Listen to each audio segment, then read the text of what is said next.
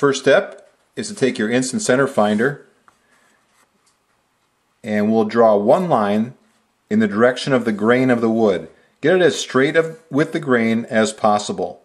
So I'll do that from one edge to the other. Okay, it doesn't extend all the way to the edge, so I'll put it on the other side and I'll extend the line completely to the edge. Next step is to find the center of our 8-inch plate, and to do that, just hook your instant center finder on one of the edges and make a very small hash mark. And there's the center of our plate. You can check it if you wish. Just hook in another spot and you'll see that they all intersect in the same point. From this point, we're going to draw our outer rim of our pattern. So put the point of the compass in the center and extend your compass out to about, leave about a half an inch from the edge of your plate. And from there we'll draw a circle. Now to use your compass, just do it with one hand and twist on the top of the compass. Our next step is to draw the perpendicular bisector of this first line that you drew. To do that, put the point of the compass where it intersects the straight line and your outer circle. Next, enlarge the setting of your compass. Okay, we can make it quite large, about to there, and we'll draw an arc here, an arc over here. Move the setting of your point of your compass to the other side where it intersects, and draw another arc so you form two intersecting points. From there, take a straight edge,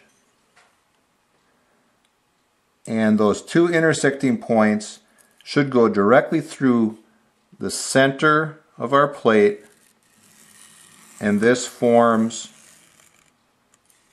a perpendicular bisector of this line. Okay, so now we've divided our plate up into 4 equal quadrants. Next step, on the pattern that we're working on, is to take your straight edge, and where they intersect on the outside is we're going to draw a square. So do this, repeat this 4 times.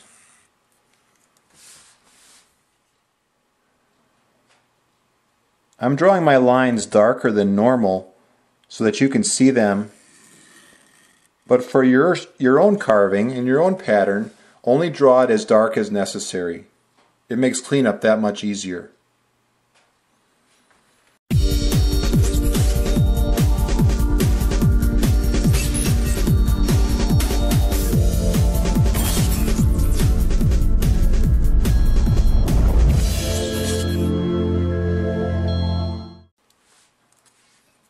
Our next step is to divide the outer line of our square in half.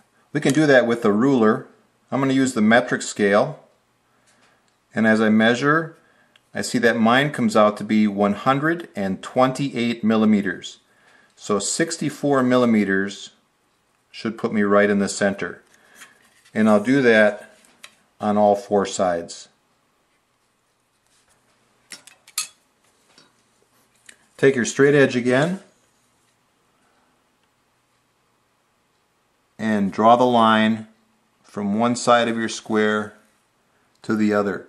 And as a matter of fact, lightly draw the line on the outside all the way to the outside of the circle, because we'll be using that later on. Take your compass, and at the center point of the outside line on your square, set your compass from that point to the center of the plate. because from there we will now draw this part of our pattern.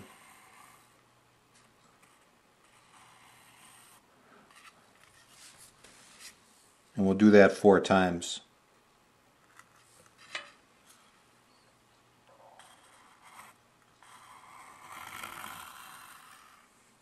Once those are drawn, take your straight edge and we will draw straight lines from there to there. And again, we'll do that 4 times.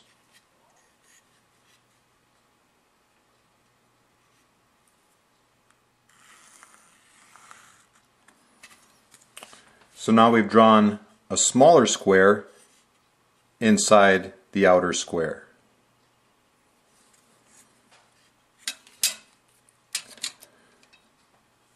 Take your compass, and at the intersecting point inside these 4 petals, you'll see a cross now.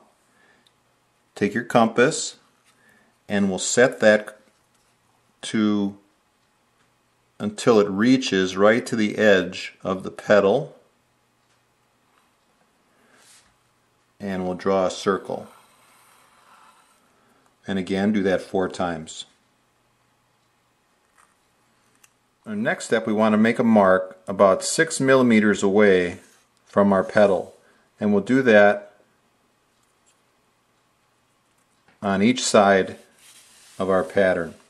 So I'll repeat that 8 times. Now to draw this curve, you can just freehand it and sketch it in from here to here. But an easier way is to use a French curve. Okay, and here's how you use one of these. You can move it in all different directions to get a varying curve. You'll see it's much flatter down here, and then the curve tightens in the radius up on the top.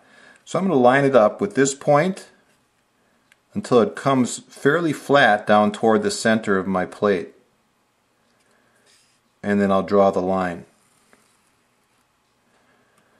Okay, and I'll do that around all these sides. And then to get the opposite side, I'll flip my French curve over and do the same thing going in this direction. Okay, if you have to adjust it, just twist your French curve, and it should make a smooth connection with the previous curve you just drew.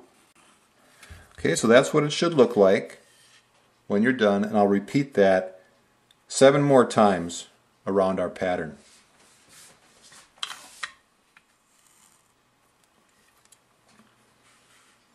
Now that those curves are drawn, we'll still use our French curve once again as we subdivide these large chips out here. To do that, take your ruler and get just about the center there, which looks like to be 1 centimeter from the inside. So make that mark and make that same measurement on each section around your pattern. And then take your French curve once again in the same manner. We'll draw from here to here, flip it over, and draw from here to here. Okay, notice what I did. I put the point of my pencil on the mark, the dividing mark, and then I run my French curve around the outside of it until it lines up right where I want it to be. Okay, notice that I'll show you once again. Put the point of your pencil where you want it, right on that mark that you just made, and then slide your French curve right along your pencil, and it speeds up this layout process. Okay, now I'll repeat that around my pattern.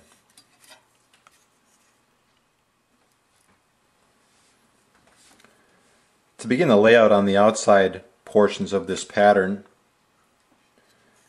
take your ruler and measure 5 millimeters away from this outside line of the square. Again, we'll do that on all four sides. Next, take your straight edge and we're going to draw a straight line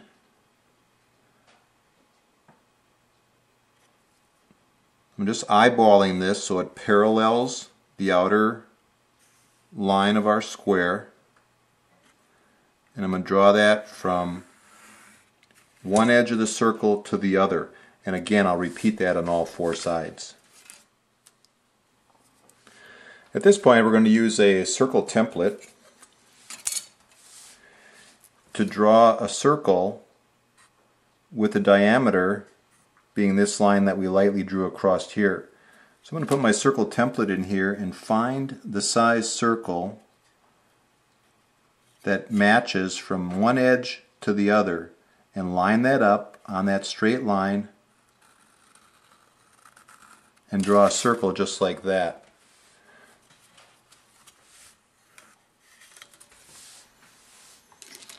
Alright, next I'd like to divide this large chip in half. Okay, it's much too big to work with as it is, so I want to split it in the center right down to there. Okay, and I'll use a French curve to draw it, but we need to know where to start on this edge of our circle. So with my circle template, it has little hash marks on the edges. So if I make those marks right there, it shows me here and here and here and here. Make the mark just like that, and now I'll take my French curve